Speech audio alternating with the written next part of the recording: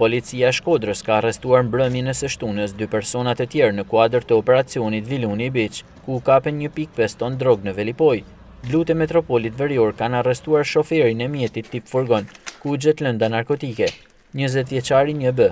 Gjithashtu forcat e ndërhyrjes së shpejtë të Shkodrës kanë vënë në pranga dhe 32 vjeçarin FM, i cili kishte në përdorim mjetin Ford Fiesta. 20 vjeçari është kapur në Orikum Vlorë, në bashkëpunim edhe me policinë e qytetit bregdetar. Ndërsa shtetasi FM banues në Përmet është arrestuar në Lezhë. Të dy këta persona ishin shpallur në kërkim, ndërsa janë vënë në pranga si të përfshirë në trafikun e drogës. Në bashkëpunim me prokurorinë e krimeve të rënda, policia e shtetit po punon për dokumentimin e plot ligjor të këtij aktiviteti kriminal, si dhe për identifikimin dhe kapjen e autorëve të tjerë, të dyshuar si të implikuar në këtë ngjarje.